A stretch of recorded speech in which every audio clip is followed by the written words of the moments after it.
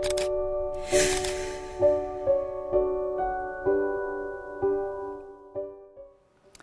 there, Pastor Bill Evans, Chetwynd Fellowship Baptist Church in the lovely town of Chetwynd, BC.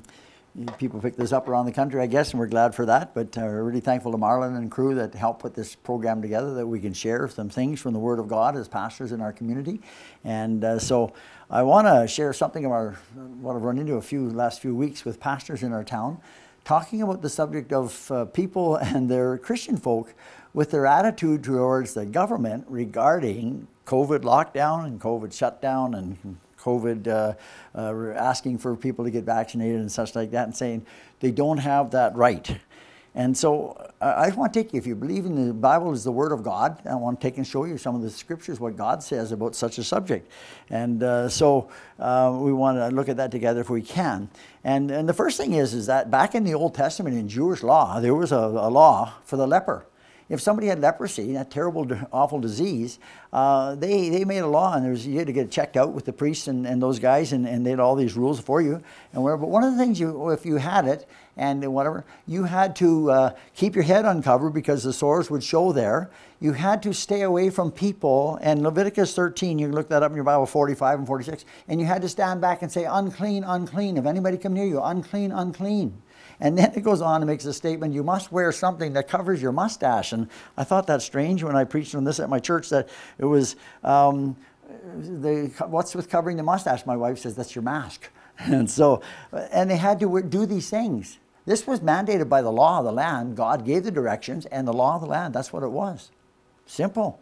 Lockdown. There's another interesting story that we know well, I think. And it's almost on the sketchy side, where the people of God had been blessed by God in taking on some of the enemies as they're coming into the promised land.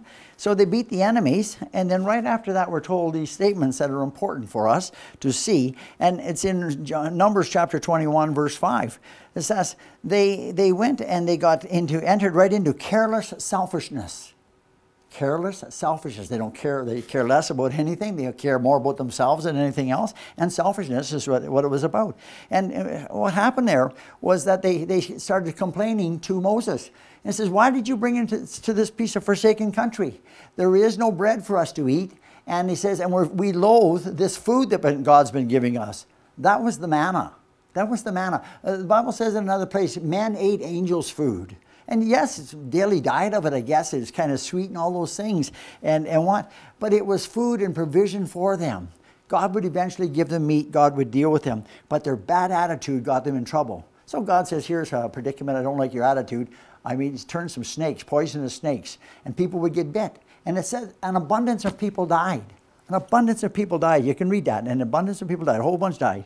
And then, so they cry, oh, God, help. Moses, do something. So Moses talks to God. Moses is told by the Lord, he says, okay, take a pole, make a brass snake, and put them on the pole. And then whoever gets bit by a snake and looks at the pole will be healed and will be spared. Does that sound sketchy or what?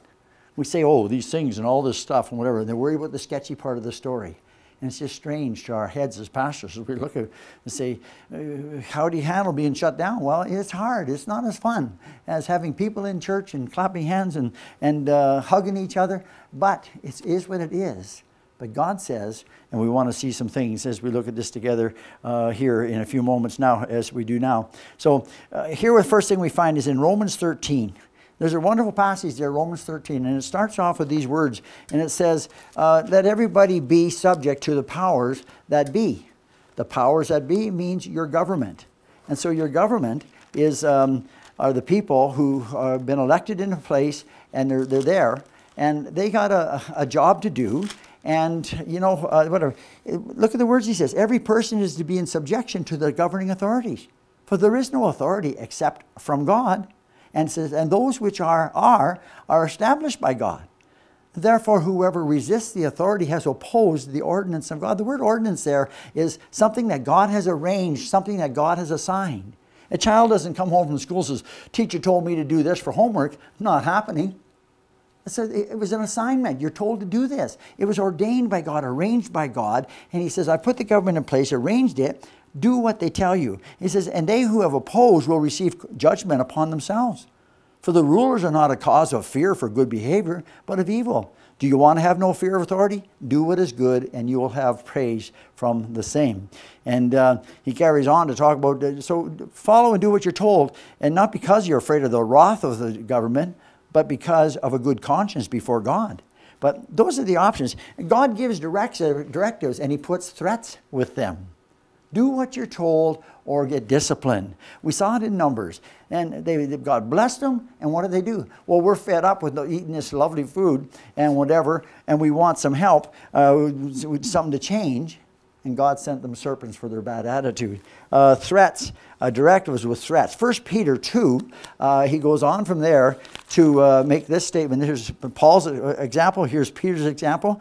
And the scriptures agree. And look, verse 13 of chapter 2 of 1 Peter. Submit yourself for the Lord's sake to every human institution, whether as to the king as the one in authority, or to the governors as sent by him, for the punishment of evildoers, and the praise of those who do right. For such is the will of God, that by doing right you may silence the ignorance of foolish men.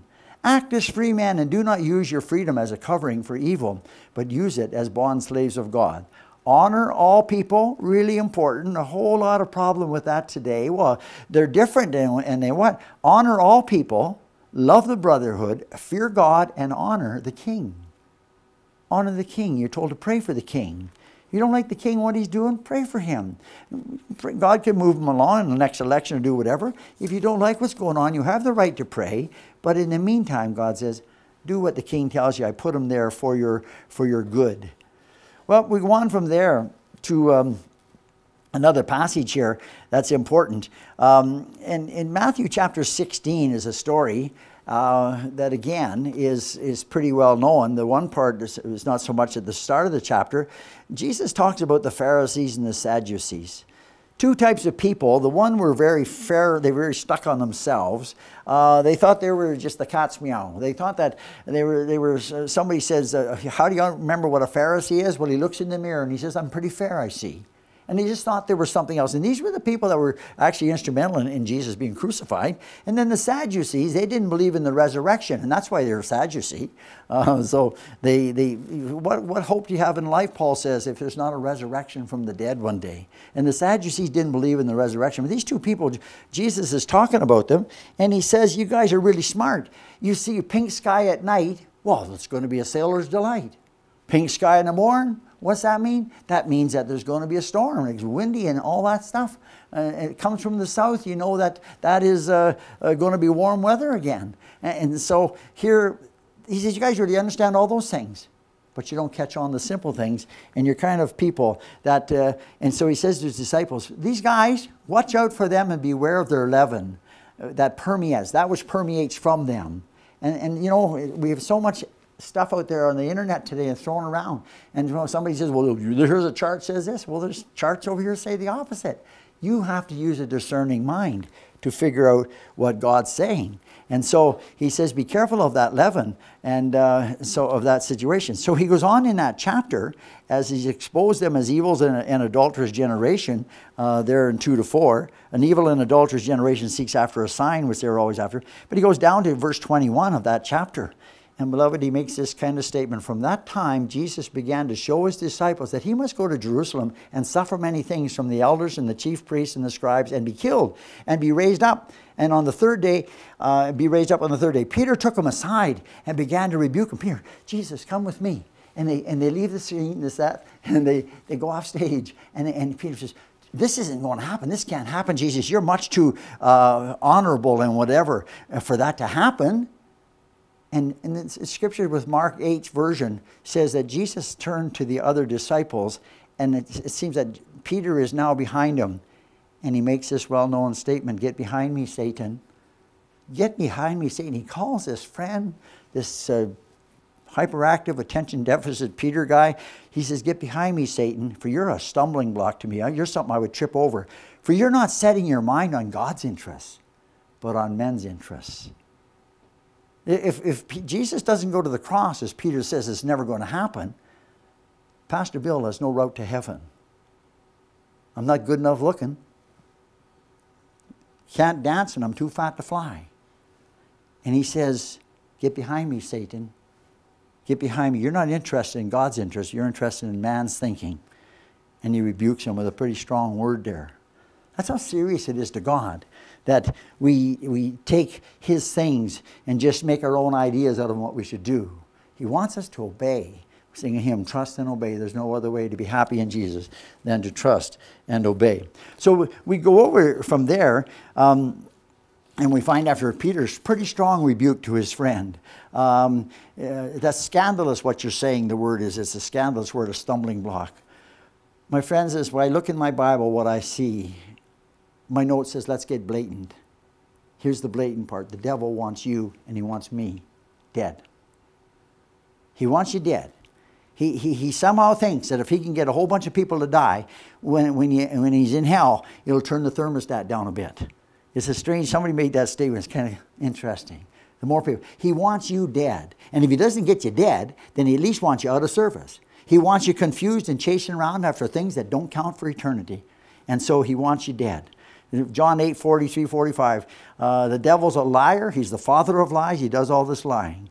And he tells you, don't listen to that Jesus guy. In John 10, 10, Jesus says, the thief comes to steal. When he steals something, he kills it. When he kills it, what's the plan? I'll destroy, whatever. So he steals our toys, he steals our stuff, and we feel violated by it. And he kills and he destroys, or he steals, he kills it, wrecks things. And with that, he's trying to destroy us. That's his plan. In the same verse, Jesus says, he says, this one who is a deceiver in Revelation 12:9, he's a deceiver and accuser of the brethren. Oh, you really fouled up there. Those things, Jesus says, that's what the devil's like. But I come that you might have life to the full. We've just celebrated Thanksgiving, lots of turkey and stuffing. And I asked young men at our church if they would understand, was the word stuffing in the Bible. And the word stuffing was there because we say this verse here. God says, I want to bless you with abundance. Jesus says, I want you to have life to the full. John 3:16, you know, I want you to have eternal life. And John 14:27, I want you to have peace. My peace I leave with you. Stop all the worrying and struggling about fighting the government, whatever like this, and trust the Lord and follow his word. And you get to have peace like he wants you to have. God bless you. Amen.